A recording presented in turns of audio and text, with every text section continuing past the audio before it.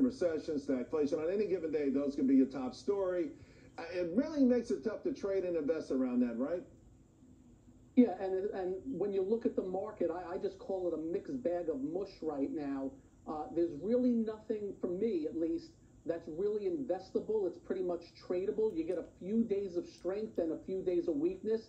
And if you think about the last 5 weeks, Charles, they pretty much crashed the financials. They crumbled the energy stocks. Now OPEC's doing something, so they're rallying. They crumbled the economically sensitive names last week in a very big way, so you don't know what's next. The good news is, and amazingly, the big indices are holding up like rocks, and hopefully they stay that way. And as we get through earnings, they bust out a range, and we can get some headway. It's just a very, very tough market right now. It's so frustrating because I look at our model portfolio, and one day there's a bunch of stocks that are down a lot and a bunch that are up a lot.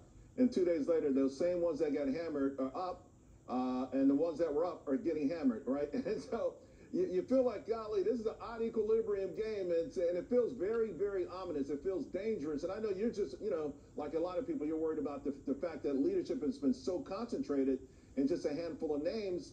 So where do we go from here? I mean, could we get real authentic leadership from healthcare, for instance, or energy making a comeback? Oh, you never know where it can come from. And you talk concentration. I've never seen it where the first quarter, the S&P, 160% of the gains was 9 stocks and 91% was 3 stocks. It tells you a lot. Look, I'm looking anywhere. Anywhere they show me great strength, great earnings. If it comes to commodities and I see commodity prices soaring, that means earnings will eventually show up. So I'm always looking for that also. We're just in a moment in time right now where I just think there's this mass confusion. A, valuations are up there in the trees. B, earnings in the past have been terrible. Now, I got to tell you, if the market's looking forward and seeing a real reacceleration of earnings, I think we can get going again. Because I'm pretty sure, and I've been right about Jay Powell since day one, they're close to where they're going to be lowering rates markedly in the next few months, and I think that could help. And we'll just keep fingers crossed, because all I'm interested in doing is finding just big leaders with big earnings and revenue growth, invest in greatness, companies that are doing things right, and just right now there's just not much on the table. And to that point is interesting because almost everyone, I would say 90% of the folks on the street, they keep saying that earnings estimates are far too high, which is interesting because Wall Street sets the estimates. And they hear you say that, there could be a reacceleration. And I tend to agree with that. I think third or fourth quarter are going to see huge moves.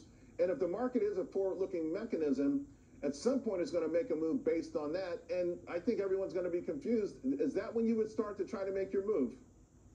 Oh, yeah, and let me just answer the people that say earnings estimates are too high. They were too high.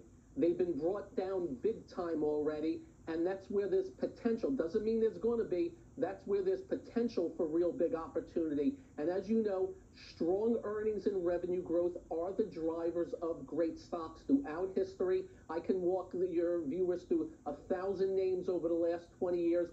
The consistent, be able to find companies growing 50 and 100% per year, small to big, whatever they may be.